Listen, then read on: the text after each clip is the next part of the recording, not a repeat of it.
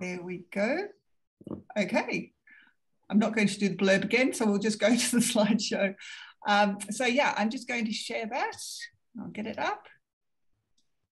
And there we go. So hopefully you can all see that nice and clearly. Yep. And hopefully this is going to, oh, what's it doing? Why isn't it? Oh, there we go.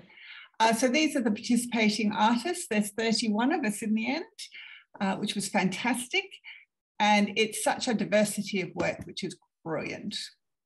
So we will start with Angela Rosito. I'm not sure if Angela here, would you like to talk about your work? Oh. Hi, I'm here. Great. So I generally do large scale installation work. So the works that I've put into this show are a little bit different for me. Since 2017, I've been making smaller scale works as well as really large works.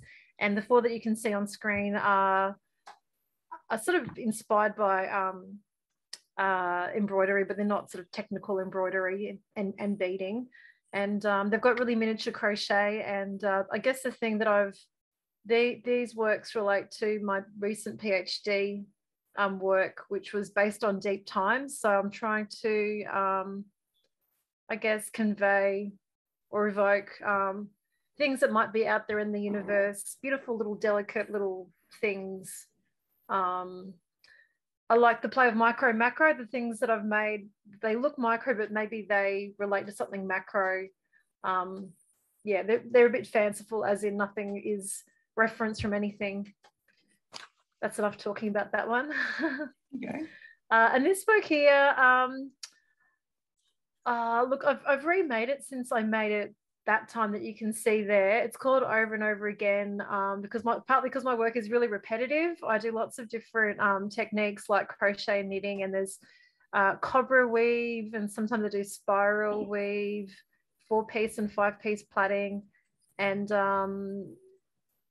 what I was trying to do when I made this was I was trying to make a standalone sculptural thing. I usually do installation. I was trying to make a standalone sculptural piece that was a little bit like Francois Grossin, who's maybe you've heard of her, famous Swiss artist in the 60s.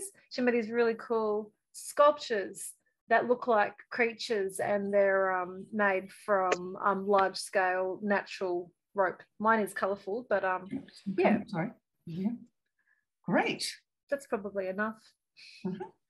Anna Taylor. Is she here? I got someone coming in. Okay, so Anna has Deception, which is a large piece, and then my keyboard stopped working. And this one's Crustacean, and we have a beaded geranium root and a pod. Beautiful. Annette Fitton. Excuse me if I say my. Hi, Annette, would you like to talk about Mel's Mob? Okay, Mel's Mob is a group of 7 kangaroos based on the Eastern grey kangaroo. In 2019, a group called Yarn Bombing Trevento started off by inviting as many yarn bombers around the world that they knew of off Instagram to an exhibition that was going to be in their little town of Trevento. I think they were really trying to promote their little village. And I was one of the people that received an invitation, and I thought, well, that's too good to pass up. What can I do to bring something different from Australia rather than a bunch of flowers or something like that? It's got to be Australian. So I thought, I know, I'll bring a kangaroo. And then I thought, you can't just bring one kangaroo. You've got to have a whole mob. It'd be lonely, wouldn't it, if there's just one? And then I thought, how on earth do I get a whole mob of kangaroos into my suitcase to take them to Italy? It was the best challenge. Yeah. I figured out how to do it. Started off by making the kangaroos and then covering them with some fabric, and then making the fabric removable. So the bigger ones have all got zips underneath, so you can take the skin, in inverted commas, off the sculpture. So that's what I ended up doing. I love knitting. I've been knitting since I was 4, and I just love it. And about 4 or 5 years ago, I learned how to knit lace, because I've been yarn bombing for a while, and I thought, I've got to stir up this mob and make them, look at knitting in other ways, not just crochet granny squares and and strips of garter stitch, but there's got to be other ways that you can make people look and go, wow. And knitting lace has been such a fantastic adventure. Most of these guys are covered in Shetland lace, although Frost Flowers, the one that Mel, the big grey up the top there, he's wearing, is something that came from Russia a long time ago. I found it on the Antique Pattern Library. So there you go. They're all covered in pure wool. It's being picked up or recycled from one way or another. Some of it was old cardigans that had been knitted all except for the sleeve or something. I've unpicked and knitted it. Is that enough talking? Probably is. Oh, that's brilliant. Thank you. Thank you. Okay, so I know Asher and Jacob couldn't make it. They're actually got on a presentation for a grant at the moment. So good luck to them. So this is their piece recondition, which is pretty amazing. CJ Stark, are you here? Yes, I am here. Ah, excellent. That is my name. My name is STARC. I'm not sure if I misspelled it, but anyway, so my work, Jean-Claude Pardon cette économie. I am a French major and a gender studies major. I'm in my third year of university. So like this artwork for me was very much a combination of the two majors in my degree and a lot of the information, how I understand the world. As it translates to gender non-this economy, to me, this kind of means kind of a de-gendering of the body that we kind of see, and depicting my own body as a non-binary person, and to de-gender that, even using an art that has been casted and historicized as feminine for a very long time, especially in like in a white Western context. So it's about, this artwork is very much me kind of just trying to challenge us all to deconstruct what we view as feminine and masculine, and gender itself as being like a social construct that we perceive, and to kind of deconstruct our perceptions. Yeah, that's kind of how the work. Thank you. Demelza, I did see Demelza come in, how to use a washer. Demelza, did you want to speak to yours? Sure. Yeah, so I have two drawings in the show. Basically, I've been using needle and thread like a drawing tool. So I have pretty limited embroidery stitches. I'm working from photographs, and I choose moments that just capture something for me of my loved ones, and some sort of moment that I basically want to spend a lot of time with. So I feel like in that whole process of drawing, you're spending a lot of time with the image and almost with the person that you're creating a portrait of. So I enjoy using vintage linens that often have, you know, signs of wear. They might have holes or stains, and in this case, well, in the other one, this one that you can see now is a kimono lining. So it was actually, I think it only had a few stains, but I love the weight of it and the fact that it's had another life, and that I'm extending that life in some way. And often the cloth speaks to me because it might already be in a certain format. So this one's like a bit like a banner. This is my sister Emma, who's here listening in. Hello, Emma. And my daughter's Teddy. So yeah, there's nostalgia in the image for me. And yeah, it was a really joyful process to spend time with her and make this portrait. Beautiful, thank you. And that's it.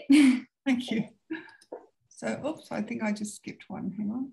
Oh, hang on. No, what have I done? Oh, my, okay. There we go. Sorry, Di Ellis. Di, are you with us? Hello, I am here. Oh, yes, there we are. Well, I've done a whole series on old damask napkins of Banksias and the similar things that I found on COVID walks. And I've had a lot of death in my family this year, and I was interested in exploring shadow. And the shadow's sort of about the death, and that people are still with us even though they're gone. I've got a couple of other examples of them. That one was my mother's favourite vase. And then I've got two, can you see that one? And there's another one with a different sort of Diana ware vase. I'll come back. And another little grevillea I found. And that's in another piece of Diana Ware. So I got a degree in printmaking, but discovered I was a stitcher, and I've been stitching ever since. I usually stitch on organza and then cut it out and collage it. But over this COVID break, I've been working on damask, which has been really nice. Lovely. Perfect. Thank you. Evangeline. Hi, everyone. You can hear me fine, I'm guessing? Yeah. Okay. Yeah, go for it. I've been painting for many years now, and then mid last year, I'd finished making thousands of masks for a project, giving them away, and had all this stitching energy left over, so I just took up embroidery. I've been sewing for many years, but I had never actually made like art out of it, just clothes for myself. And like instinctively, I just kind of stained a canvas, painted a canvas, and then have been embroidering the painted canvases and enjoying how like just the pouring of the paint creates these kind of imaginary landscapes. Like by the time I finish embroidery, I'm not thinking about what it is that I'm embroidering. I'm not thinking about what it's going to be, but at the end of it, they're ending up looking like landscapes. So this one's called Folia Dua, it's a term taken from new religious movements when like there's two people who have certain beliefs and they meet, and like individually maybe nothing would happen, like they wouldn't start a new religious movement or do what it is they're going to do, and then they kind of like fuel each other's insanity or motivation for doing whatever they're going to do, and it just kind of like blows up from there. And I was thinking of these two mediums, painting and embroidery, as the Folia de ring. Like, what kind of chaos are they going to create together, or is it going to be beautiful? And looking forward to what they get up to. That's me. Thanks. Beautiful. Thank you. Heather. No. Hey. Is that me? Yeah, Heather, would you like to speak to your piece? Yes, look, I'm just an old crafter who plays around with recycled materials, really. And I discovered videotape, which is very interesting and difficult to work and probably toxic. And sadly, my supply, which I thought would be endless, is running out. So recently I've been making, as you can see, roses out of dead masks. So I just like playing around, really. Oh, lovely. Oh, that's what they are. Thank you. Yep. And filter. Janet, I did see you come in. Did you want to speak to your pieces? So, yes, so I have done all sorts of things, but I was given a beautiful container of doilies and sat on them for 2 or 3 years, not knowing what to do with them and maybe giving them away to somebody. And then I decided that it was me that needed to do something with them. And so I've been mounting them on stretch canvas and stitching into them, adding some words or some pictures or, some patches if they're damaged. And I think it might be a lifelong obsession because people keep giving me more out of their linen cupboards or whatever. And there's so many different things that you can do playing with them. So it's been great fun. And it was Sybil's collection, and she's been gone for some time, and her daughter gave them to me. So they called some of them are Sybil's because they were hers. But people give them to me and they know who'd made them quite often, so they can carry on with the name.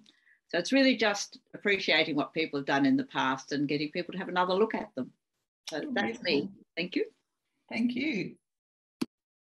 Jem. I did see you here. Do you want to talk to us? Oh, there you are. Right. Oh, we've got a little head there. Yes. Hi, everyone. So I'm Jem. I'm a textile artist based here in Ballarat.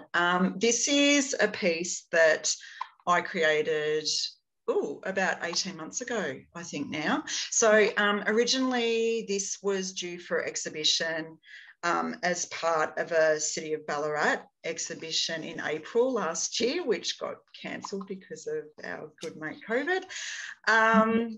And yeah, this is the smaller piece. So what I've actually done a larger piece of this work, but this was my initial piece that I created. So it's embroidered in indigo dyed cotton thread, as well as there's some letters throughout the piece that I've embroidered in copper coloured thread.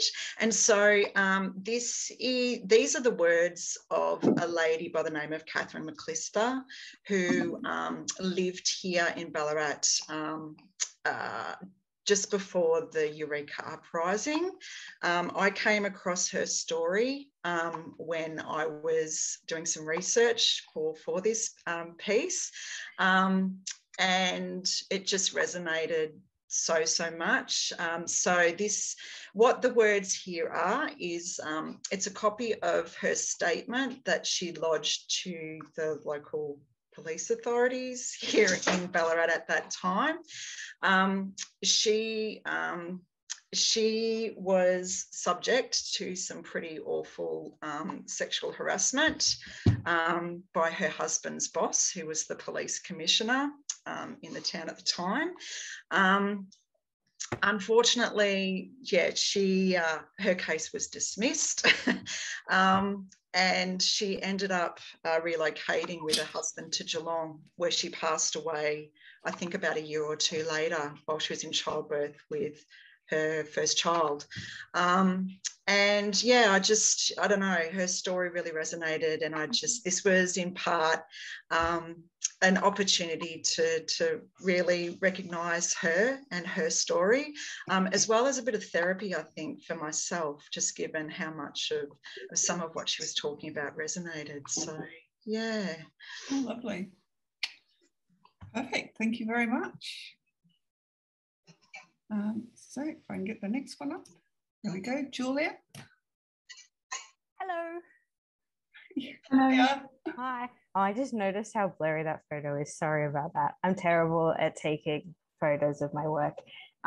Anyway, hi. I have two pieces. You'll notice this one's called Anchored 1. The other one is Anchored 2. So I can just sort of both speak to them both. They're sort of the same. They're just sort of me sort of exploring like sort of texture and sort of shapes, stitches, like I can manipulate them into sort of yeah, it was basically just me working out that I suck at sort of creating really little detailed, I don't know, sort of like floral sort of things that I wanted to make, and me realizing that this sort of random free form sort of playing with textures is just what I really connect with. And then also in trying to write the artist statement for entering this exhibition, I worked out I'd made them both in lockdown last year, and I noticed they're both sort of creating the shapes of sort of like something enclosed, sort of something enclosed inside something else. And looking at them both after, I sort of realized, wow, that sort of really reflects sort of that lockdown mindset. It sort of made it glaringly obvious. So I thought that was kind of funny. So then I sort of ended up making them sister pieces. And then Anchored is sort of from just the way that you sort of embroider. It's like you're anchoring stitches in thread, and it's sort of so repetitive, you're like anchoring yourself sort of in the piece while you're working. It's like therapeutic. So yeah, that's me. Thank you. That's lovely. Let's see if we can go Juliet. Yep. Hi there. Hi, everybody. I'm Juliet. I am a textile artist based in Melbourne, and I create expressive embroidered thread drawings using freehand machine embroidery, which I like to think of as drawing with my sewing machine. I've been exhibiting in and around Melbourne since about 2007. I'm not from Melbourne, as you might hear, and I just wanted to say hi, Mum, who's joined us this morning this afternoon from Scotland, this morning for her. So she's in Glasgow and she's here with us today, which is really exciting for me because she doesn't often get to come to openings of mine. So my background is in fine art, and I studied sculpture originally, and I discovered thread drawing quite a while ago now, when I started to meet with a group of like-minded creative women, and quite a few of them were sewers, and somebody introduced me to the whole concept of freehand machine embroidery, and I started to basically turn my life drawings, so I've always been a life drawer, into thread drawn pieces, and yeah, it was sort of love at first stitch, and I've been doing that ever since, really. So my work sort of evolved in different directions since then, but I still use my life drawings a lot, as you can see from the two pieces here. So in all my work, I'm aiming to express really how I relate to the world around me, my own experiences, and particularly important to me are themes that relate to women. I'm aiming to portray a woman's sense of herself and her connection to the world. I just love the thread drawn line. I find it to be, you know, really uniquely expressive. It's really unforgiving. It's very pure and honest, and that's really important to me in my work. So both the works I have here are part of a larger body of work that's still in progress. Both of them have been made using freehand machine embroidery, and developed from my own original life drawings. And in both of them, I've made use of soluble fabric, which I find to be a really exciting medium and a way of working. Yeah, so it's exciting because I love the potential of being able to take my drawings off the page or the substrate, and create these sort of standalone lace drawings. So the first one I think is, yeah, we're looking at, yeah, no, oh, sorry. Oh, sorry, no, I don't know why my arrows aren't working properly, sorry. Yeah, that's good. So this one, Emerging Reclining, was one of the first ones I made in this style so it's basically translated directly from a life drawing into thread using soluble fabric. There's calico in there as well, and she's actually and will be exhibited in a perspex frame, just sort of hanging in the frame. The other one, Emerging Tumbling, yeah, that one. So this is created using, again, freehand machine embroidery and thread, and using the soluble fabric, but this one also uses mulberry paper, which is a really fantastic material. It's this fabulously fibrous, you know, lacy paper, which is great to stitch on. Yeah, here I've portrayed the figure as she's tumbling off the paper, and I've added the fabric to depict the mask, which was just my way of providing a sort of COVID pandemic context to the piece.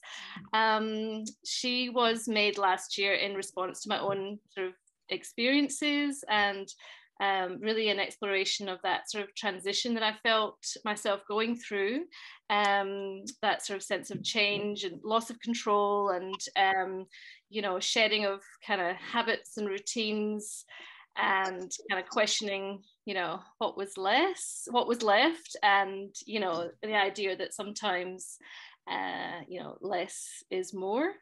Yeah, so that's all I have to say about those. Thank you for the opportunity Thanks. That's lovely, thank you. And Kathy. Hello, I'm coming to you from Castlemaine in central Victoria, which is Djadjawarang country. And I do want to take the opportunity to just thank all of the teachers, small businesses, community organisations who kept us going during our long lockdowns, by pivoting to digital, you know. And in particular, I want to thank Angharad Rixon, who taught me how to knit and weave wire in January 2020, just in time for lockdown, in person. But then she transitioned to digital and has kept a community going. And the other people I just want to express deep gratitude to are Erica Gofton and Alona Nelson, who run the art room in Footscray, which is the heart of my art community. The conversations that I have with all of these people are so important to my work. As someone who's painted and drawn a lot, but moved to stitching, one of the things that my work has been an expression of finding that my hands know more than my mind often, and the dialogue between my hands and the material intuitively lead me into the ideas that I want to express. And stitching has become a kind of ontological repair, in that slowly, stitch by stitch, I connect the parts, the memories, the ideas into a story and an inner conversation. So the Athena that you're looking at now is 180 centimetres high and about 70 wide. So it's more than life size. And as I was making this piece, my first big wire knitted piece last year in lockdown, I was thinking about being a second wave feminist and having got legal equality and all sorts of other equality, but still struggling, and the need to have a sort of protective presence at my shoulder. So it became Athena, the goddess, who also, apart from being a goddess of wisdom and defensive strategy, is the goddess of weaving. So it seemed to fit. And because I'm interested in social change and I'm a woman and many of my ideas are feminist, and the next piece, which is actually a collection of smaller pieces, sort of expresses this. The stories that come to me are often feminist. So I was thinking about women's troubles and the sort of bodily things that go wrong with uteruses and ovaries and fallopian tubes, and various, you know, issues that we don't talk about very easily, even now. I thought about fallopian tubes, and I thought, why are they spelt with a capital F? I bet that's named after a man. And I looked it up, and indeed they are named after a man. But there's an alternative word for them, which is salpinx, which is the Greek word for a tube with a flared trumpet-like end. And it so happened that I was making all of these forms with knitted wire, which were tubes with flared ends. And so I just kept going. And so this is the Salpinx collection, which expresses, in my way, various reimagined women's troubles.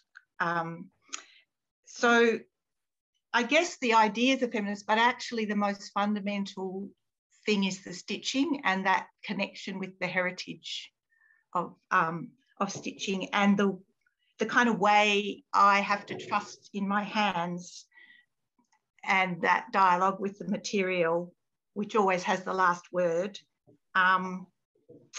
And, you know, that's why I'm very happy to find myself in this textile art community and conversation. Thank you. Thank you. It's lovely. Lauren, oops, ended up with one of your, oh, you know, don't know what's happened there. Sorry, I've got one of your pieces, Kathy, on Lauren's name. Sorry, Lauren. Oh, sorry, Lauren. Is Lauren here? No. So I'll go. So there's two pieces from Lauren, and then we've got Leslie. Is her there? No. Okay. So Lucy, are you around? I am. Oh, there we go. Lucy, hi. Hi. Sorry, I'm managing a couple of people on my screen now. Hi, I'm coming to you from the lands of the First Peoples of the Millewa Mallee. I live at Redcliffs, which is nearby Mildura, and we're currently in lockdown. The work that is up on the screen is a work called Tracing Threads, and it's been co-created, or elements of it have been co-created with my mother Anna, and working in my arts practice, I combine live performance and make artifacts during those live performances, where I transform myself into a version of my grandmother's. My heritage is Italian, specifically Calabria, which is down the south, down the bottom of the boot. So I transform myself into a version of my grandmother's and create in a live art performance and enactment with an audience, usually, although at the moment we can't do that, as a homage to them, because quite often the wives of immigrants were working in the home or working in the fields, and they didn't acknowledge, they didn't put themselves forward in a way that they would get acknowledgement. So the works that I create in my performances acknowledge them and put them forward in a spotlight, I suppose, under the spotlight. So the work that I've created in this work, as I mentioned, has been co-created with my mum, crochet mainly, and some found chains of red embroidery thread, again, that a collaborative series of performances that I have been working on called Collective Crochet. That's been performed in Mildura, Melbourne, Rome, and other places. So creating a dual dialogue, and the chain migration scheme that was operational in the 50s through to the 60s, 70s, that many immigrants participated in, heard the call to come to Australia. In this work, there's also some objects, I've called them spiritual amulets or religious symbols and icons that I have inherited from my father. Some of them have been sent to me from other people overseas. There's also the inclusion of my own hair. So I started working with my own hair as a thread. And I think of that as like a primal thread, because the use of woven hair and hair in creation of objects goes back quite a few centuries even. So all of this combined together, and particularly this work that's been co-created with my mum, is like what I like to think of as a polyphonic dialogue that we have. So we're continuing the line. I use red thread because it's reminiscent or evocative of blood or the bloodline veins, and also the lifeline in general. That's all. Oh, lovely. Thank you. Thank you very much. So we'll go Lynn and Margaret. Are either of you or both of you here? I'm here. Margie, you're here too. I know you are. Yes, I'm here. So this is the collaborative piece. Margie and I are sisters-in-law from a long time ago. She and my brother divorced at some stage, and I got her in the divorce settlement. So we've been working together on collaborating for what, about 20 years or so, and give or take. And we've made, we've done various installation pieces, both large and small. This is, I would call this one of the smaller ones at 2 meters by 600 millimeters. And it's our reflection, Margie, you can jump in at any time you like. It's our reflection on basically we started this, or at least we started to pull it together around the time of the bushfires in Australia, and it's called Recovery for obvious reasons. But we saw it as a reflection of the impact of the many challenges that we all face all the time in our lives, and the subsequent journey back to some level of normality. That's a simplification of it for ourselves personally, but also as a collective. So you see the blooms coming out of the ashes basically there. So this was about a 12-month, maybe 18-month piece, Mark? I think it probably was. We started it before the bushfires, but and I think as we were working on it, the bushfires were happening, and as we saw that we were incorporating that mustard pop of new growth out of those polyps, it really meant that we would then looking at the recovery of the forests after the bushfires, but like you say, also the recovery of our own selves after traumatic events, and that kind of continued on into the COVID time. It did make it difficult with COVID to do the work collaboratively, and I will acknowledge that you did the majority of the work, given that the piece was sitting at your place and we lived more kilometres away and we weren't allowed to visit each other's homes anyway. So but it was a great piece to work on, and I love the final result. It's amazing. It was fun to do. Fantastic. Thank you. Mary. Is Mary here? Yes, I'm here. There we go. Firstly, I'd really like to thank you, Tamara and Anna, for you must have just done so much work putting this together, and it sort of feels seamless, but I just have a sense of an enormous amount of work. So thank you. So this piece is called Everyday Virus, and this is just a little bit of it. At the beginning of April last year, in our first lockdown, I'm a hand weaver, and I decided I'd just do some little weaving thing every day for 40 days as some sort of almost like a diary thing for myself about the lockdown and about how the virus was travelling. And then in May, I got diagnosed with bilateral breast cancer. So I did a bit of the weaving around that. And then I went back to weaving about the virus. And then I did more of it this year. And I actually took it off the loom last week and hung it out on. Oh, we've lost you. You're muted. It out on a cyclone fence today. It's about 5 metres long, and sort of change in it to reflect the change in the virus. But I never imagined it would be an artwork that I would exhibit. I really was just doing this for myself. And I started, I did a luggage tag each day of the number of cases internationally and the number of deaths. And then I started writing a word on or a phrase on the back.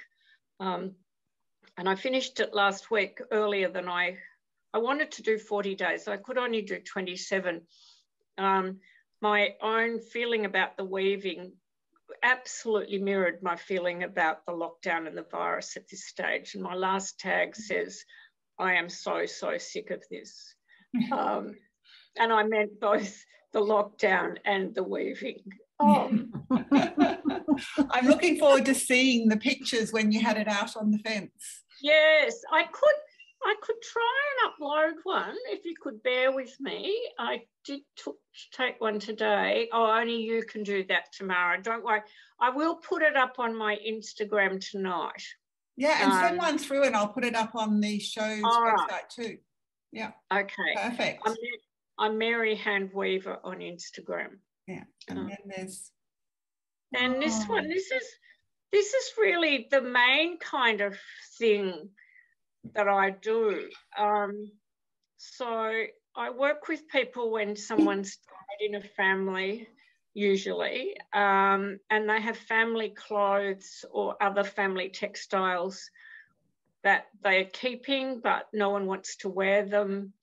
They don't want to throw them away, you know, or they're in a cupboard somewhere. And this is actually a small piece, and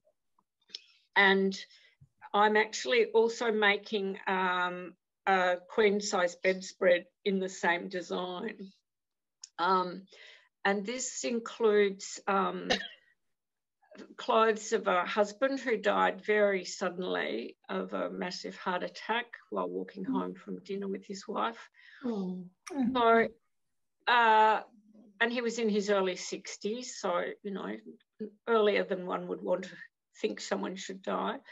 So there's the family picnic rug, a beautiful Jaeger jacket that he had personally made for him in London, beautiful fabric. His grandfather's overcoat fabric, an overcoat of his wife's, and my work sort of really focused on how clothing and other family textiles kind of hold memory, and how do you keep that going if you want to when someone's died. When the clothes themselves are not something one would want to wear. When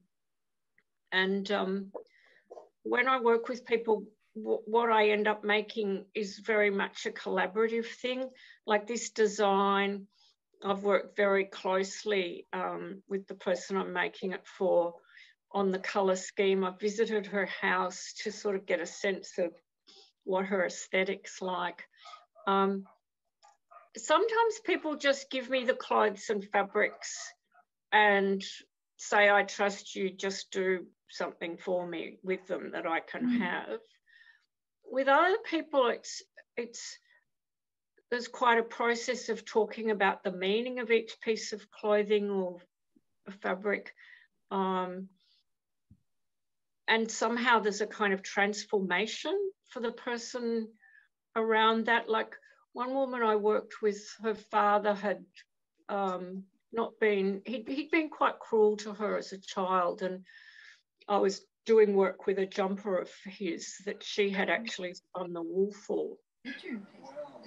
And when the piece was finished, she said we talked quite a lot about his war work, and she felt at the end that she understood him and she forgave him. And I mean, I don't set out for people to have that kind of transformation, but quite often they do have some sort of way, shift in the way they think about the person who's died. I think that's all I want to say. But thank you very much. Wonderful. I do want to say how wonderful it is hearing everyone else's incredible creative sort of sources. And sorry, there's just a very nice message on the screen from two people. Thank you. And I can't wait to meet people in person. I don't care if no one else turns up to our exhibition. I want to meet everyone else. Yeah, me too. Yes.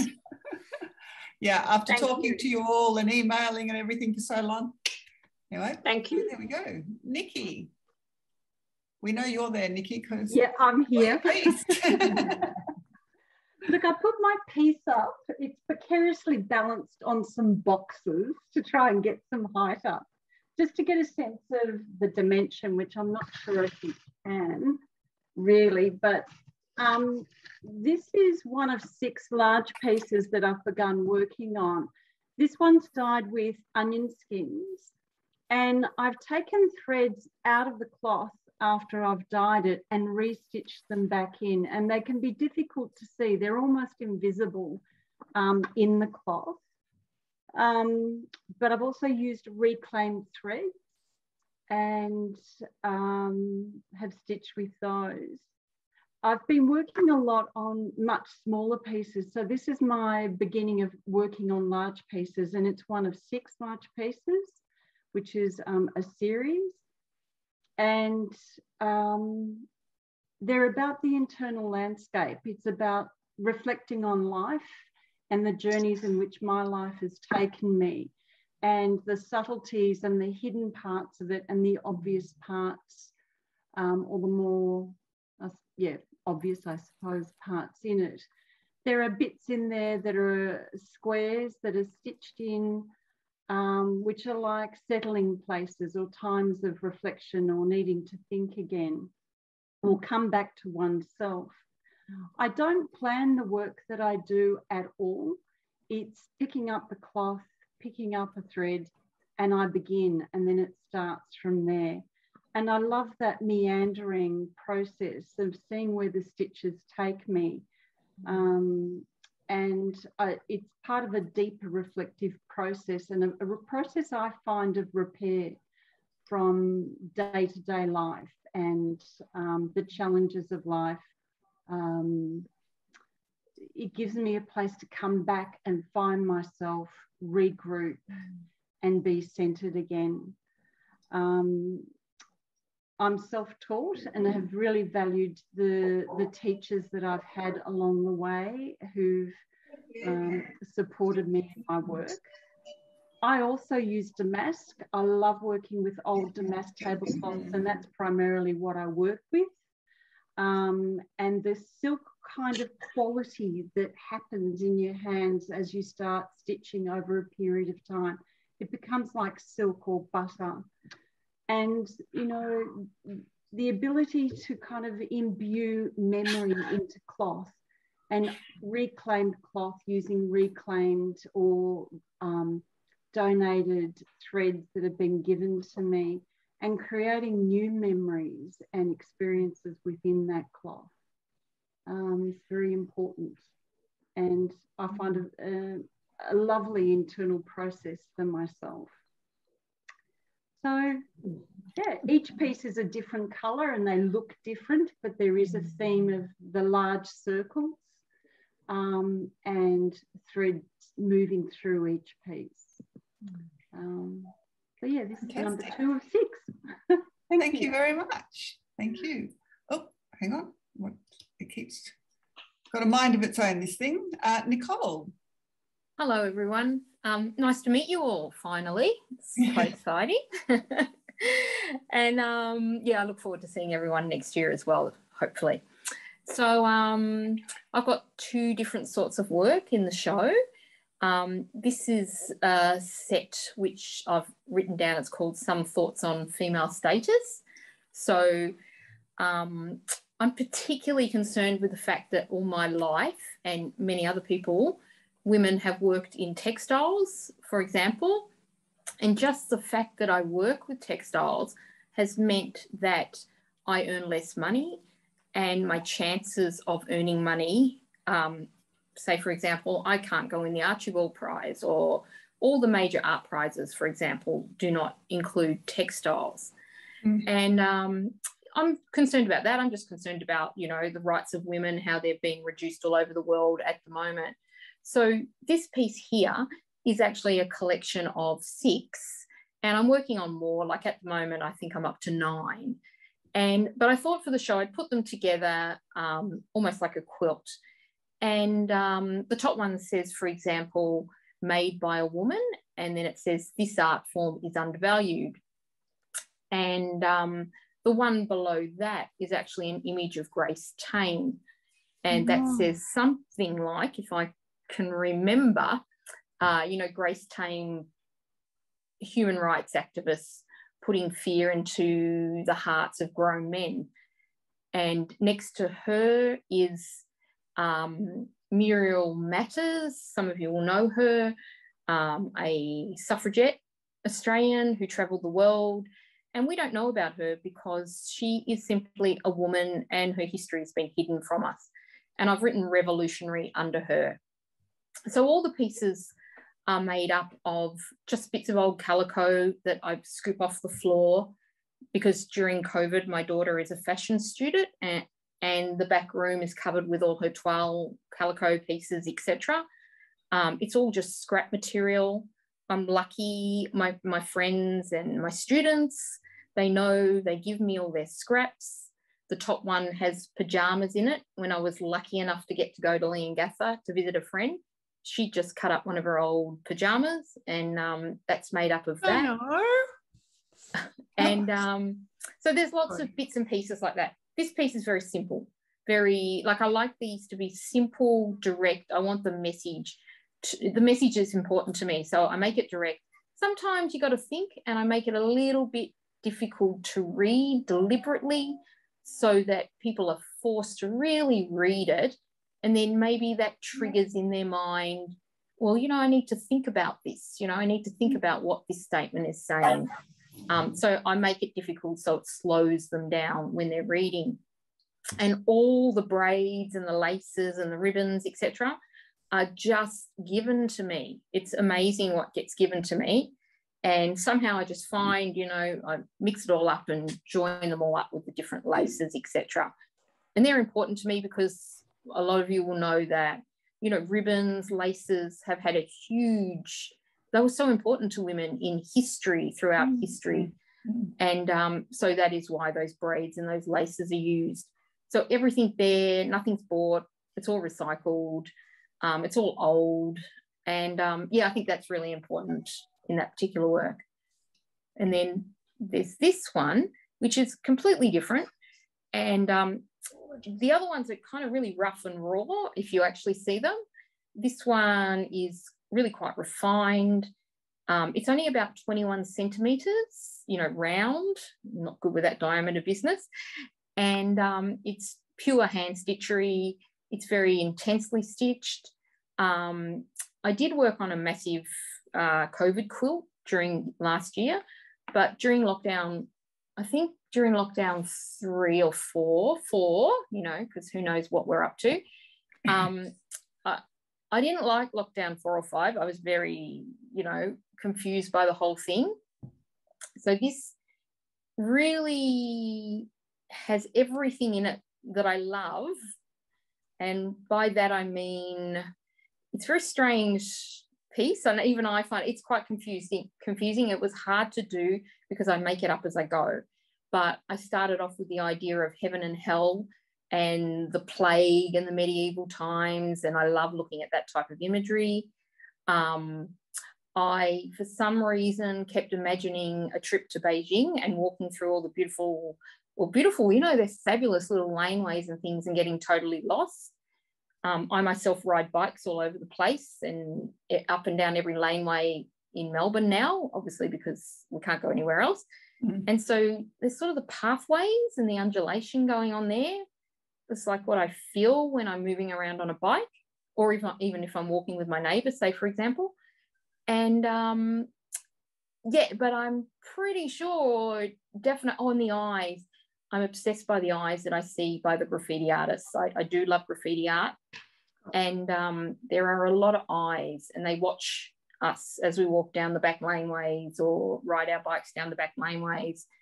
And I find it really interesting to see the different eyes as I move around. So that's probably explains the eyes. But the general confusion was just simply my state of mind. I could keep my head down, I could stitch and just try, you know, and get through those couple of lockdowns. And so that explains that piece there. Thank you. That's great. No problem. Pat. Well, I wasn't going to talk. You don't have to if you don't want to. It's okay. Everyone's been so generous and I'm enjoying this so much. So basically, this isn't really like my normal work, but during lockdown, like everybody else, I started feeling like I wanted to do something different. And these are what my father used to call follow your nose. So he'd say, you know, if you're going for a walk, he'd say, just follow your nose. You don't need to know where you're going. Just keep walking and you'll find something exciting. And that's how I did the 2 pieces that are here. I wanted to do something abstract where my brain didn't work, where I didn't worry. I'll just put the dog out afterwards. And yes, these abstract pieces came out of that, just using what I had in the cupboard and following what the work told me it wanted rather than what I had planned. Oh, lovely. Yeah. So that's all. Thank you. Thank you. Thank you very much. I'm enjoying this. Oh, great. Rebecca. Hi, everyone. First of all, yeah, thank you for having me here. I don't feel like I quite belong in some ways in that pre-lockdown. You all belong. I know, but I don't quite see myself as a textile artist yet, because I guess I kind of grew up as an engineer. So lockdown kind of brought an end to my day job. So I have crocheted all my life, and I did do a lot of crochet during lockdown, and then I had the opportunity to teach it as a volunteer at Sisterwork. So I kind of had the excuse to do it all day. So I guess just crocheting all day and making shapes, making amigurumi designs for beginners to learn really kind of got me involved in crochet. And then I just used up all my scrap wool I had at home, making shapes. And I think the thing that really turned my life around was getting a book by a mathematician called Dana Tamina, who used crochet to depict hyperbolic shapes in maths, because the professors she had didn't know how to kind of portray them. Whereas crochet, if anyone's done it, you know, as soon as you get those ruffles, that's basically a hyperbolic shape. So the mathematicians couldn't kind of create that same shape in 3D using a piece of paper. So I started making shapes, and I ran out of my yarn stash. So I started stripping copper wires and using those. And what I kind of discovered was that the pattern of crochet stitches was very like the pattern of stitches. Those twins that did, so this is a note that just popped up. A lot of coral reefs are done in crochet, similar sort of shapes. So that whole kind of like putting two stitches into one and keep going ends up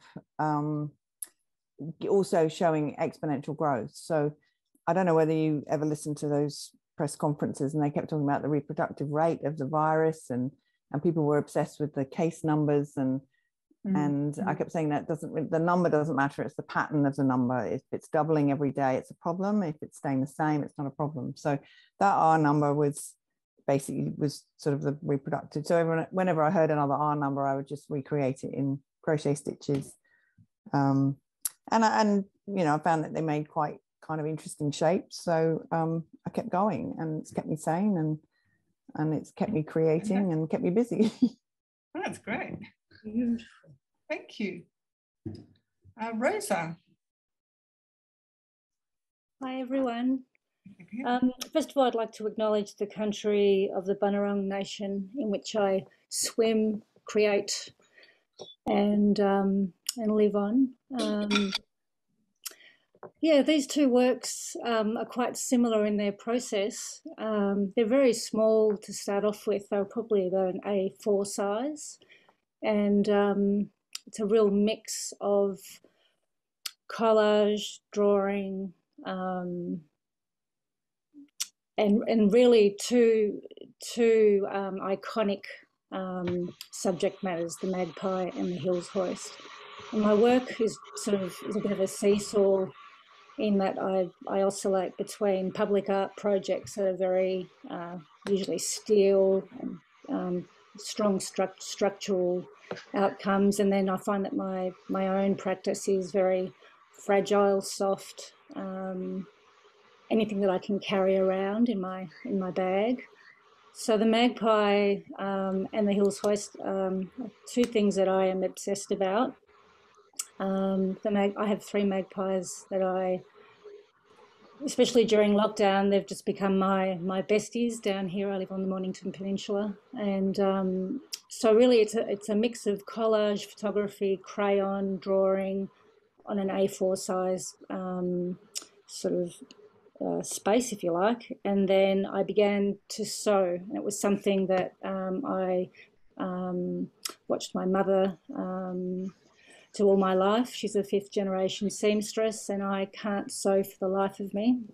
So I found myself pulling out the sewing machine and really just colouring in a way over the original. I ended up printing onto canvas so that it could cope with the repetitive nature of the sewing machine, and just kept sewing over the different spaces, whether it was the Hills hoist or the doorway, which is another preoccupation of mine. And the magpie, then I felt that based on its sort of movement, it required, or they both actually have a lot of movement in them, but I wanted to reprint it onto silk. And then I kept sewing on top of the silk. So I became quite fascinated with the types of threads, their durability, their shininess, and began to learn about where the thread has come from. And I guess in a way I wonder how long the work will cope in terms of my love of light. So it's really about hanging it in a space where the light can be seen through the work. So I'm still exploring, and I think I've nailed it now, where the work is printed on a type of silk where the light is still can flow through it and it can cope with the sunlight. Beautiful. So thank you. Thank you. Rosalie. No, Rosalie, no. Okay, Sally. Oh, you were here a minute ago. Yeah, I thought she was here. Maybe, well, not everyone wants to talk. So yes, I am. Sorry, I was just unmuting. Sorry, there you go. Oh, sorry about that. Go back again. Hang on, there we go. So my work is about place. I've been working with maps for in my work for about 20 so years. I've done printmaking and textiles in my studies. But this work, Eating on High, is from a series that I'm developing on the local high street. I live in Northcote, and I'm sort of revisiting or reimagining, I suppose, the places. I use photos that I've taken, and then I use stitch to draw and layer with papers and various other fabrics, and I always include maps in my work. And the second piece, the Banksia one, that's layered, that's paper and fabric and stitch on map of the area where that plant is found. I did a big series of these called Mapped Plants last year when my brain was a bit fried, so I wanted to do something that I could just keep going on. So I have a lot of maps from various sources, a lot of old maps that I've collected as well. And so I'm a collage artist, essentially, I use stitch to draw and stitch things together. And yeah, so these are papers and silk. I hand dye the silk and then either hand stitch or machine stitch the work together. Perfect.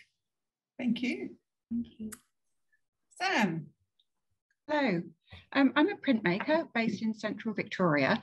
I've been working in reduction lino cuts for quite a few years, and I've also been sewing for as long as I can remember. I was taught by my mum, and just things for the home and just playing around, really.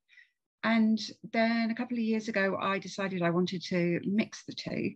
So I've been printing with lino onto cotton and linen, and then making it into patchwork pieces for a while. So I print onto fabric. I'm not sure if you can see these little bits here, and then cut them up and end up with stacks and stacks of them, which I sew back together again. And the idea of the pieces is it's based on iteration or imperceptible change.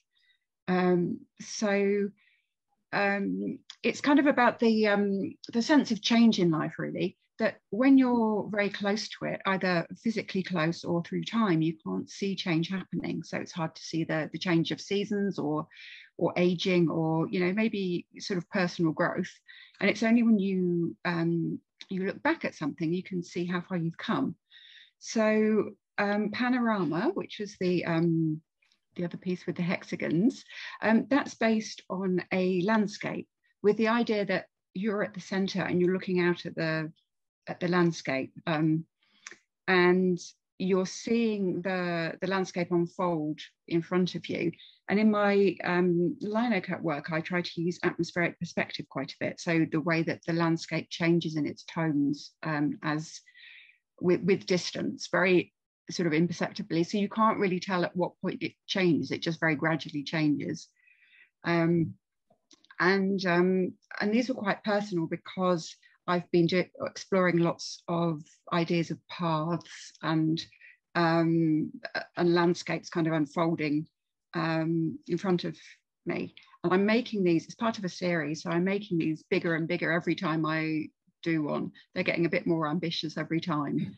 And I love the process part of it, the, you know, sewing each together. And it feels like I'm never going to get them done, you know, until I look back and I have got quite a bit done. So the other one, the inside iteration, it's made in a similar way. That one is machine sewn, and it's based again on that idea of coming out of a darkness very gradually. I've chosen quite strong structures for each. So arches, circles, hexagons are quite strong as a juxtaposition against the delicate stitches and the delicateness of the fabric. And, you know, in this case, I wanted to show that, give an idea of coming out of darkness very gradually, and not necessarily, you know, being drawn back into the darkness, but then coming out of it a little more, and ending up with something quite light. Perfect. Thanks. Thank you. Let's see if we can get that. Samantha?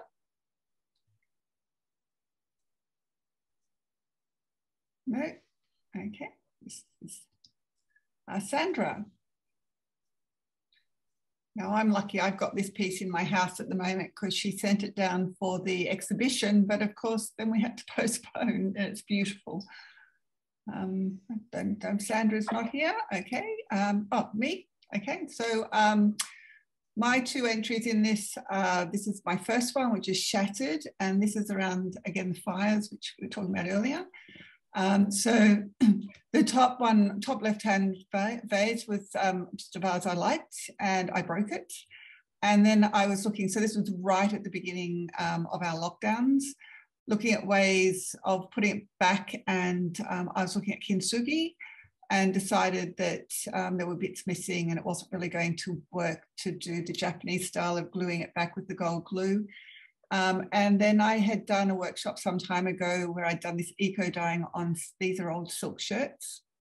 And so I started covering the pieces and stitching them back together. And when I did the first vase, it just reminded me of the fires by using the black stitch and the fact that they're all different eucalyptus dyed pieces. And so it kind of, they keep coming. So at the moment, there's 4 in this series on Shattered. And then this was when I then moved on to the kintsugi. So this top piece, the lidded bowl, was a Chinese bowl my sister had, and she used to put it out for the birds, and one of the birds dropped it off the veranda, and that happened just after she died. So her partner gave it to me, and I put it back together. The lid wasn't on it, so it didn't break. So that was that.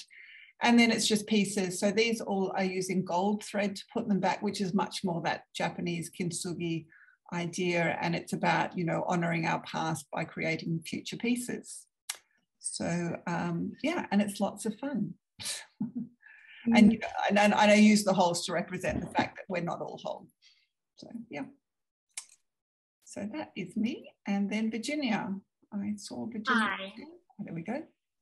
I'm so glad I lost my connection there for a moment, but just got it back.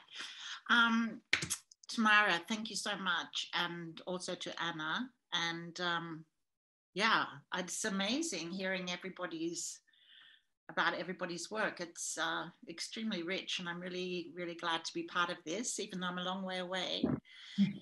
But these works were done in 2019, 2020 in Balmoral, which is in the near the Grampians, in an old post office with Chameleon Arts Collective there. The people within the collective gave me what I call memory objects, which could be, apart from all the yarns, photographs, little talismanic objects, whatever it is, pages out of books, diaries,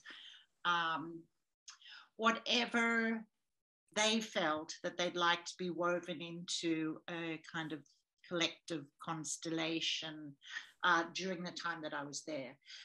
So I did 3 or 4 there in Balmoral over the summers of 2019 and 2020, when I was very, obviously like all of you, very aware of the bushfires, and I also got stuck in Australia for a while. So because of the beginning of COVID, so they were also affected very much by that. This is part of a series that I've been doing. I started in Africa, and then I've been doing in Italy. I'm sorry about the quality of the photos, but I didn't have time to do them before I left. But I guess I'm trying to combine the idea of cosmic time, which I think also I've seen a lot of today, the circular time, the time with that beginning and end, which is very connected to handwork and weaving, with chronological time, with the god Kronos. When people see this work, and I also feel like this with a lot of the work that I've seen today, which is handmade, there's a very strong body reaction within the viewer of, oh my goodness, how long did it take you to do that? And so I love putting together these two ways of experiencing time. I'm not a textile artist, but I do tend to be using more and more thread, and I think that's part of it, because of making that ancient body connection through the hand to the heart and the head. I think it's all deeply connected. So these works, for example, this was a picture of an Irish guy doing the jig from a book that somebody gave me. I think the original image was something like 1850 in Victoria, but because of the time we live in, it became a different image. I have Irish origin as well, but it became an image of my ancestors dancing across a land that was not theirs, and it took on a whole kind of sinister meaning as well. Kind of death dance, I guess, when I'm looking at it now. So there's a lot of ambiguity in these works. They're double face, so they're actually on the back. There's also handwork. And I better stop talking because I feel like I'm talking too much. Okay, just a sec. So yeah, so they're about place. These are about Balmoral in Australia. It's about the people I met there, who were very generous with me. It's about intuition, because I didn't know what people were going to give me. And, you know, this is kind of like, there's infinite variations on any narrative that we can make. So this was the random, not random variation that happened. Collaboration. I think that's probably it. But they're 80 centimeters diameter, and yeah, so I'm really happy to be part of this, and it's very moving to me to be part of an opening, even though I'm in Italy. Well, we can't move anywhere, so we're all stuck. Yeah, so condolences, I mean, you know, solidarity with all of you that you've been in lockdown. My son's in Melbourne too. You've been in lockdown forever. A long time. Yeah, we made it. We're the top city. So yeah, so I'd like to remind everyone, well, it's online now. I might stop sharing this, and I can show you if I share. I set it up, so hopefully it'll work. Okay, so it's now on the website. We're live. We're supported this month by Craft Contemporary. the artists now, if you want to see a particular artist, so if we wanted to go down to Virginia as the last one to speak, you can just click on her name, see her work, and then go back to the top to click on whoever else you want. So I've tried to make it as easy as possible to look at everyone's work. And hopefully you will love it. So thank you so much. Thank you. And I'm hoping I'll get to actually meet you all in person when we actually get to 45 Downstairs in February. So the 8th to the 19th of February. And we'll be having an opening on the 8th from 5 till 7 p.m. in person. And by then we'll all be double vaccinated and life will be good. So would anyone like to ask any of the artists any questions or mention anything or whatever? I just think you've done a beautiful job. Yeah. I'm really, I'm very sad I didn't get my works in on time. Oh. Just, absolutely. I'm really looking forward to seeing the exhibition in February. Well, hopefully we'll be able to do it again next year. You know, and if anyone knows anyone who would like to sponsor us, because I tried to get sponsorship, but I just didn't know enough people. So, you know, if anyone knows anyone who would sponsor us next year, that would be even better. Thanks heaps, Tamara. Thank you, Tamara. Yeah. Thank you all for coming along. It's been lovely to hear all about your work from you in person. Thank you very much. Thank you. Thank you. Bye. Okay. Bye, everyone. Bye. Thank you, Tamara and Anna. See you, Kathy. Thanks, everyone. Thanks for coming.